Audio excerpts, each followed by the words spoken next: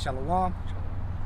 Shalom, shalom. Before we get started, we'd like to give all praise, glory, and honor unto Yahweh, Ba'ashem, Yahweh Shai, Ba'ashem Rakakwadash, Barakatah Yahweh, Barakatah Yahweh, Barakatah Yahweh Shai, Barakatah Yahweh Shai, Barakatah Yahweh, Barakatah Yahweh, Barakatah Yahweh Shai, Barakatah Yahweh Shai, Barakatah Yahweh, Barakatah Yahweh, Barakatah Yahweh Shai. Barakatah Yahweh Shai. Hey, double honors unto the apostles and elders of Great Millstone who continue to rule well. That's right. And much peace, blessings, and salutations unto the hopeful elect members of the nation of Israel. Those of you who are of Negro or Native Indian descent, of North, Central, and South America, the Caribbean islands, Alaska, and Canada. Also spread throughout the four corners of the earth due to the scattering for our iniquity. That's right. By the Heavenly Father himself. Unto the elect of you, we say Shalom. Shalom. And Shalom is a Hebrew word for peace. So may peace be upon you and your loved ones here in these last days. Lord willing, the brother and I will get into this lesson. And the title will be No Cross, No Crown. Okay? No cross, no crown. And I feel that through the Spirit, that's a fitting title because all brothers are feeling the weight of bearing their cross here in Babylon the Great. You know, the amount of stress we go through day to day, whether it be from the job or from family matters, finances, what have you. It's pressing upon our spirit right now. Okay, but as the saying goes, no pain, no gain. That's right. Okay, so without one, there is no ladder. So no cross, no crown. And I mean that through the Spirit, man. First and foremost for myself and to whoever may be listening out here. That's right. And Lord willing, this will be an edifying and exhorting lesson to the hearer. That's right. So we're going to begin here in St. Matthew, the 16th chapter. So this is the book of St. Matthew, chapter 16, beginning at verse 24. It says, Then said Yahweh Shai unto his disciples, If any man will come after me, let him deny himself and take up his cross and follow me. Okay, if any man being an Israelite man, okay, preferably those of the elect, all right? If you desire to follow after Hamashiach Yahweh Shai, there's some prerequisites for you to implement in your life, man. Okay, first and foremost, the Lord said to deny yourself, man. Okay, then to pick up your cross and to follow after Him. All right. Now the cross itself is symbolic in nature, right. Even though it was a physical instrument that was used in the death of our Lord and Savior for His sacrifice for the elect of our nation and the nation as a whole. But symbolically, it's a symbol of self-denial. Okay, we're symbolically exposing ourselves to death. Okay, also it's a symbol for us to cheerfully and manfully endure persecutions, distresses, and troubles, as I have here in my notes, man. Okay, it's all symbolic. Can you read that again, bro? Okay. This is the book of St. Matthew, chapter 16, beginning at verse 24. This is red letter. These are the words of Yahweh Shai, and it says, Then said Yahweh Shai unto his disciples, If any man will come after me, let him deny himself and take up his cross and follow me. Okay, and to deny yourself means what? To deny your lusts. Okay, fleshly desires. Fleshly desires. All right, whatever it may be, man. But more importantly, those that may hinder your walk in this ministry, man.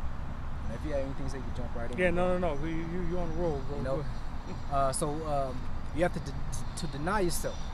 All right. And in another place in the Gospels, the Lord said to deny yourself and pick up your cross daily. So this isn't a one-time thing. This is just like the job you go to day in, day out. This self-denying act of righteousness is a daily job as well, man. That's right. Okay, there is no days off, as the apostles and elders say in this walk, man. And to further validate that point, that's why the scriptures tell you to examine thyself daily, whether you be in the faith. Because once you come into this thing, you literally have to repent and turn back, which is what that word goes to. Okay, you can't continue living the same life you lived before you woke up to this knowledge, wisdom, and understanding. Okay, that would be likened on to being lukewarm. You have to make a conscious decision through the Spirit, man. And that means denying yourself and putting off those things that may have hindered you from growing in the Spirit. Okay? Like the brother was saying, denying those fleshly lusts and fleshly desires, you know, whatever they may be. Because we all have different vices in this thing that may hinder us from putting our best foot forward. Okay? And we owe it to Yahweh Shem Shai to do just that. Because what we have coming for us, it can't even be explained properly. No. You know? It's not worthy to be compared with the trials and tribulations we go through now. That's how great and glorious the future is for us that are doing this work in truth and sincerity. Lord willing, we remain to the end. That's right. And, want me to continue on? Or you can read it again. Read 24 again. Con. Book of St. Matthew, chapter 16, verse 24. Then said Yahweh Shai unto his disciples, if any man will come after me, let him deny himself and take up his cross and follow me. Okay, and we're taking up that cross, as I went into before, it's symbolic of you cheerfully and manfully being willing to endure persecutions, distresses, and troubles. Mm-hmm. Okay, because we're following the Lord, persecutions will follow, man. Okay, in many forms, shape, and fashions, man. All right, that is a given. It's a mandatory reaction from your action of following the Lord. Right. Okay, and to prove that, let's get 2 Timothy 3 and 12. Bro. This is the book of 2 Timothy, chapter 3, verse 12. And it reads, yea, and all that will live godly in Hamashiach Yahweh Shai shall suffer persecution. So if you are living or striving to live a righteous life in the Lord Yahweh Shai HaMashiach, you will suffer persecutions. Not maybe, not possibly. You will suffer persecutions, man. Okay, and rightfully so though, because the Lord Himself had to endure chastisement, persecutions, being beaten, spat on, and ultimately nailed to that cross for our sake, man. You know. So persecutions is a must in this walk, but there's a rainbow at the end of that stormy cloud, so to speak, man. Okay, because we're not just going to suffer persecutions for no reason. The persecutions is meant to purify us in this fleshly body for now, so that our spirit can be strengthened and transformed to the point where we're worthy in the eyes of Yahweh Bashim Yahushai to receive that crown. Okay? Because as I said before, no cross, no crown, man. Okay? So with the persecutions, at the end of that is a crown, man. You know? Precept for you. Go ahead. We're still in the book of 2 Timothy. We're going to go to chapter 2. And the headline above chapter 2 reads, an exhortation to perseverance. So this is 2 Timothy chapter 2, beginning at verse 3. It says, thou therefore endure hardness as a good soldier of Yahweh Shai HaMashiach. No man that warreth entangleth himself with the affairs of this life. And that's a hard thing to do, you know, being in this flesh. But that goes into denying yourself and denying your flesh in this walk. Okay? Because as brothers often mention, we're not regular civilians here in this world, man. Let alone here in Babylon the Great. Okay, where we're spiritual soldiers sent here on a very grave mission, man. And that mission is to win souls, Lord willing, through the spirit and power of Yahweh Bashim Yahushai. That's right. Go ahead, bro. It says that he may please him who hath chosen him to be a soldier. Because in doing so, to endure hardness as a good soldier, we are pleasing the one who chose us to be a soldier, man. If you endure the hardness that is brought upon you. Because what does the scripture say in, I'll pull it right now, in the book of Sirach, the 2nd chapter. Let me jump back to that, bro. Come. In the book of Sirach, chapter 2, beginning at verse 1. It says, "My son, if thou come to serve the Lord, prepare thy soul for temptation." Okay? It says, "Set thy heart aright and constantly endure, and make not haste in time of trouble." Okay? But the point is to prepare your soul, because temptation will follow when you commit your life to serving the Lord, man. Okay? And as it says here, Salaki, to make not haste in time of trouble, because the trouble that you will be experiencing is brought upon you from the Heavenly Father Himself, through our Lord and Savior Yahushua Mashiach, as a test, man, as a purifying agent, so you can understand. That's right. Go ahead, bro. This is back in 2 Timothy chapter 2, verse 5. It says, "And if a man also strive for masteries, yet he is not crowned, except he strive lawfully." And the reason I brought that out is, once you come to serve the Lord, you have to do it the way the Lord says to do it.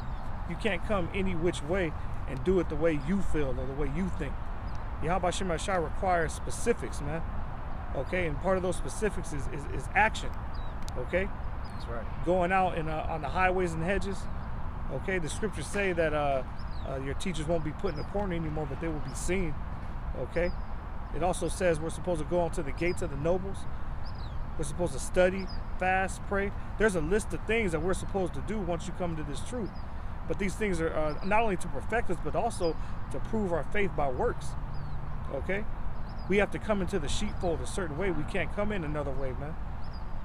Everything. Right. What's the scripture say? Let all things be done decently and in order. Yeah. It also says a false balance is an abomination. Yahweh Shem Shai is all about order, man. God. You know. And to your point, bro, as you just made mention of, we have to come through that sheepfold. That's likened unto the straight gate. Right. Okay. In the book of Esdras, in the Apocrypha, it lets you know about that straight gate. Well, on one side is water, and on the other side is fire. Right. And the path in between is only big enough for one man to tread at a time. That's right. You know, and that's the way that leads unto life everlasting. But the main point I wanted was in verse 5. I'll read it again. 2 Timothy 2 and 5. It says, "And if a man also strive for masteries, yet he is not crowned, except he strive lawfully." So if we strive for the masteries of the scriptures, okay, then we're going to get crowned, because we're being obedient to our mission. But we have to do it a certain way. It has to be lawfully. That's right. You know. You can jump to James 1 and 12 now, bro. This is the book of James, chapter 1, verse 12, which reads, "Blessed is the man that endureth temptation, for when he is tried, he shall receive the crown of life, which the Lord hath promised to them that love him." See, and that's the point. And speaking to the brother point, when he just brought out about striving for the masteries, man, doing it lawfully, you know, that's hand in hand with enduring temptations, man. Because if you striving for something lawfully in the eyes of Yahweh Shem Yahushai, you're enduring that road that is paved out before you, man. And that's a turbulent road, man. Right. You know, there's only one way to go about reaching your objective, man, and that's to do things lawfully, man.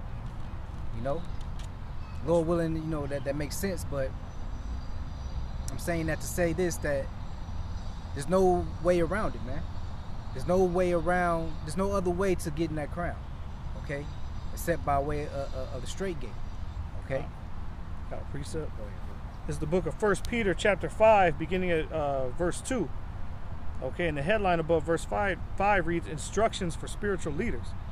Okay, reiterating the point that there's a specific way we're supposed to go about this thing, man. And if I may interject real quick, because it's beautiful that the title reads that, for spiritual leaders, because these crowns are set for the leaders of our nation, man.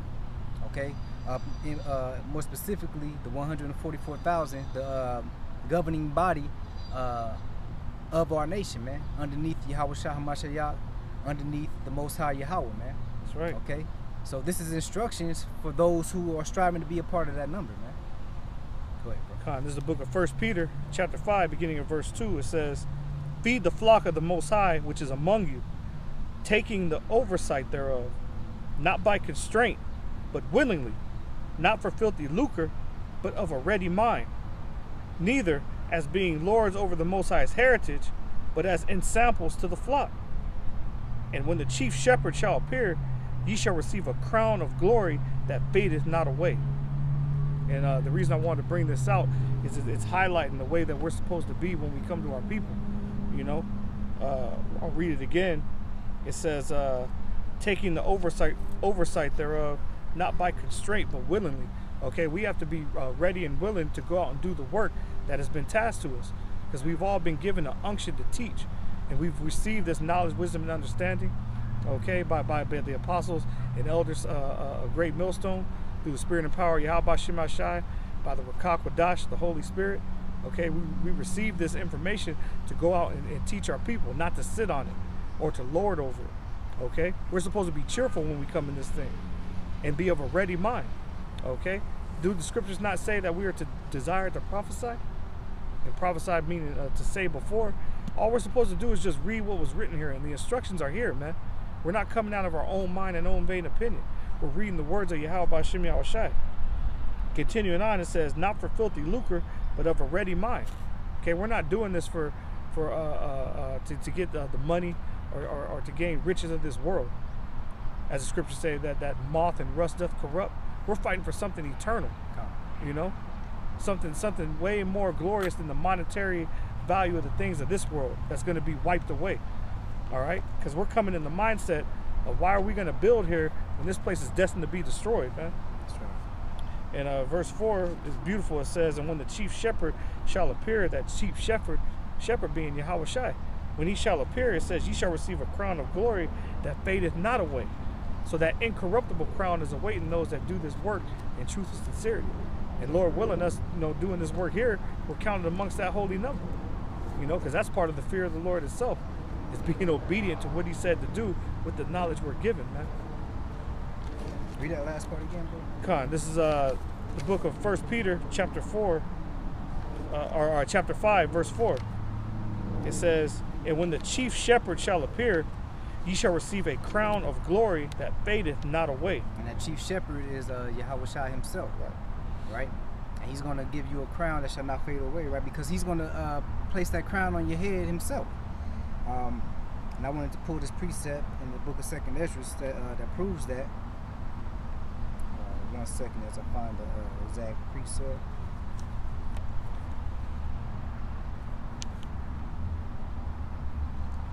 Second Ezra chapter 2, beginning at verse 42.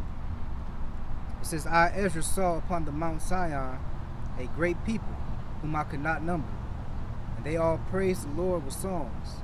And in the midst of them there was a young man of a high stature, taller than all the rest." Okay, and this is going into Yahweh Shai Mashiach. All right. It says, "And upon every one of their heads he set crowns, and was more exalted, which I marveled at greatly."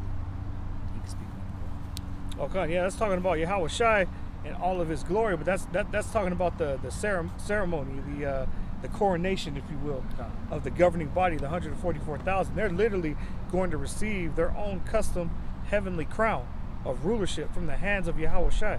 And who wouldn't want to fight for that? Okay, to be a position of power and authority under the Savior, because that's going to be a position that nobody in the kingdom is ever going to be able to usurp over you. Okay, when we're in the kingdom, after another 4 years, they're not going to have a vote to see who the next 144,000 is going to be, in terms of rulership. That's a position that has already been predestined and set. Okay, those are the real superstars of the kingdom, the real saviors of our nation, if you will. Okay, as it says in Obadiah 1:21, "Savior shall come out of the Mount of Zion." That's plural, man. Beginning with the only begotten Son, of course. But we're fighting to be a part of that governing body, to rule and to judge in righteousness, man. That's right. And what did they do to receive these crowns? I'm going to read on real quick. Verse 44, "So I asked the angel and said, Sir, what are these? He answered and said unto me, these be they that have put off the mortal clothing. Mm-hmm. And in order to put off that mortal clothing, they had to deny themselves here on the earth. Right. By bearing their cross daily and walking after the Messiah, man. And put on the immortal and have confessed the name of Yahweh, by Hashem Yahushai. Now are they crowned and receive palms, meaning victory. Right. Okay. Got a precept. This is the book of 2 Timothy 4, beginning at verse 7. It says, I have fought a good fight. I have finished my course. I have kept the faith. Henceforth, there is laid up for me a crown of righteousness, which the Lord, the righteous judge, shall give me at that day. And not to me only, but unto all them also that love his appearing. Okay, and that's a promise, man. And we look forward to that. Okay, but we have a job to do on this side first, you know. But if we stay the course and endure until the end, we could be among those men that are going to be crowned to glory, man. You jump to No, that's it. Jump to Revelation 2 and 10. This is the book of Revelation, chapter 2, verse 10. And this is red letter, the words of Yahushai, and it reads, Fear none of those things which thou shalt suffer. Behold, the devil shall cast some of you into prison, that ye may be tried. Okay, and we're coming into the time of Jacob's trouble. Okay, a lot of us will be on the run to escape the society, so we won't be entangled in this technocracy. Okay, with this devil, this Edomite, trying to implement his RFID, you know. And some of us will be apprehended, casted into prison, but as the scripture said, that's only going to serve the purpose of testing you. You know? Go ahead, bro. It says, and ye shall have tribulation 10 days. 10 days, a perfect amount of days, okay? Whether it be 10 actual days, it could be a week, it could be a month. But it'll be a perfect amount for the trying of your spirit. That's right. It says, be thou faithful unto death, and I will give thee a crown of life. Okay, be faithful even if death is required of you, man. Okay? Because the Heavenly Father, through his only begotten Son, he has a great reward for you. And as the scripture just said out of Yahushua's own mouth, he will give you the crown of life, man. Okay, and what couples that is a new body, man. You know? You will be first to be on the chariot when he makes his second advent. That's right. You know, into this realm.